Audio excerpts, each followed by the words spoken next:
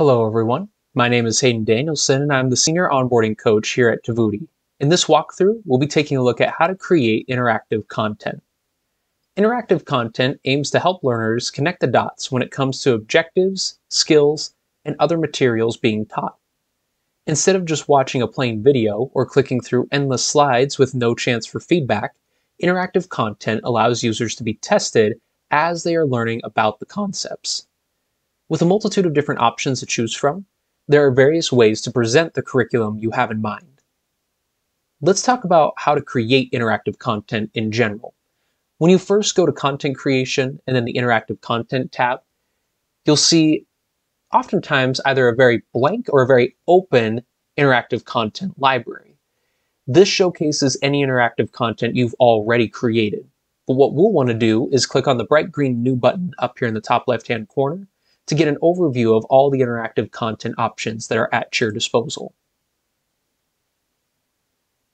Here, we can go ahead and scroll through the list of different interactive content types. We can also keyword search for anything that we have in mind as well, such as hotspots, maybe drag and drops, various quizzes, and so much more. Within Tovuti's Help Center, there are individual articles describing how to build each one of these options. In addition, there is a blue Details button next to each of these options to showcase an overview of how this could possibly look from your learner's perspective. There's a short description, followed by a couple of clickable images that you can cycle through to see what each interactive content module looks like. To showcase the Help Center, if we go to the bottom right-hand corner and click on the Help Center here, we can keyword search for any interactive content module we're interested in, such as interactive videos.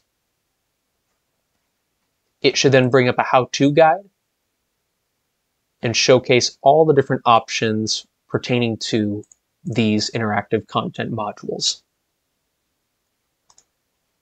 Going back one step, if you ever need to duplicate an interactive content module, all you'll need to do is click on the checkbox next to the module that you want to duplicate, and then click on this bright duplicate option up here in the top right-hand corner of the interactive content library.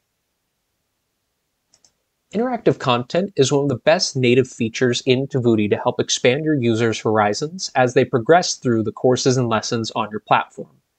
As learners can have knowledge checks along the way, the information has a much higher chance of being retained over time. Thank you all so much for taking the time to understand how to create interactive content. We hope that this information is helpful as you continue to build out your one-of-a-kind platform. We'll see you all next time.